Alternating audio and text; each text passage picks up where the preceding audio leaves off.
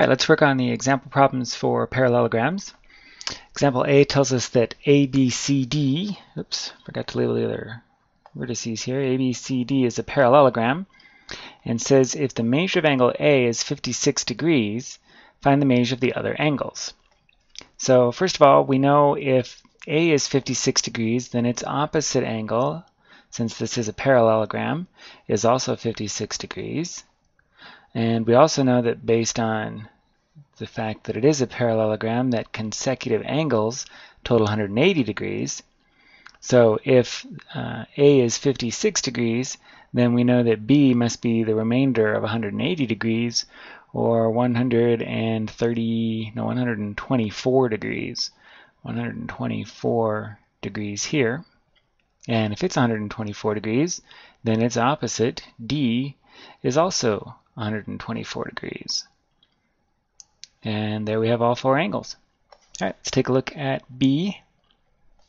Example B says, find the values of x and y. And the trick to this one is to remember that the opposite sides of a parallelogram are equal, so we can set those statements equal to each other. Let me move this over and give us a little extra space here for doing our calculations. There we go. So first let's set 6x minus 7 equal to 2x plus 9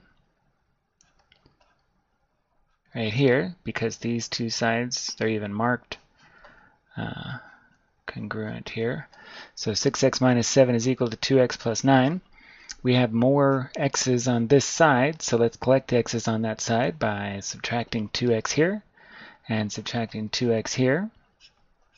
Those will cancel, and we'll have 4x. 6x minus 2x is 4x, minus 7 equals 9. Then we add 7 to both sides, and we get cancellation here. 4x equals 16. Divide by 4 tells us that x equals 4. So there's one of our values.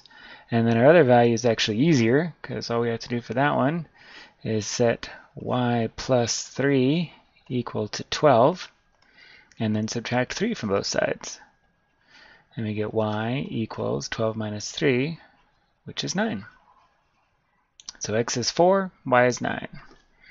And finally, let's take a look at example C. Example C asks us to prove the opposite sides theorem. The opposite sides theorem, of course, tells us that in a parallelogram, the sides that are opposite each other are congruent. And we're told that ABCD is a parallelogram, and that BD here is the diagonal of a parallelogram. And we need to prove that AB is congruent to DC, and that AD is congruent to BC, the ones that I actually marked here. Oops, except I should have marked them with different sets of, there we go. One set of 3 tick marks, one set of 2. So we want to prove this statement here that these sides actually are congruent the way I have them marked. So let's take a look at the steps of the proof. First we have ABCD is a parallelogram with a diagonal BD, and that's given. And then based on the definition of a parallelogram, we know that AB is parallel to DC, and that AD, which we'll do in orange here, AD is parallel to BC right here.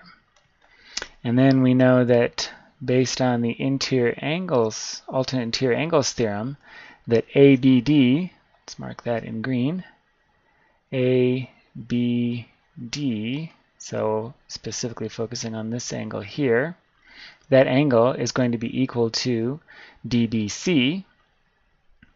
So we have this angle here, right there.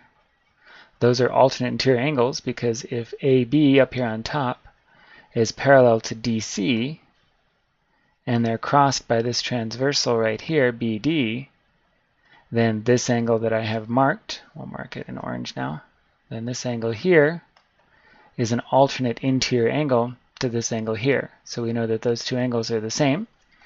And then of course we know that dB is equal to itself.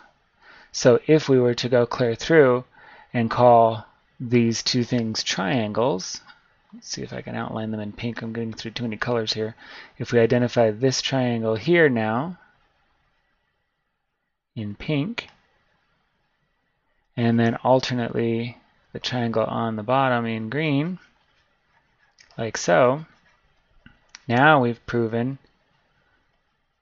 side angle side, or angle side angle, depending on your point of view.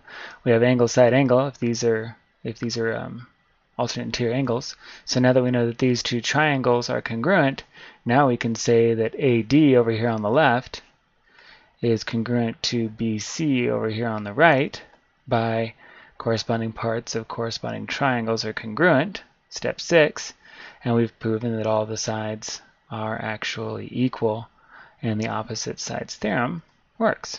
Now you'll see you're going to get this same series of steps almost exactly for one of your practice problems at the end of the lesson.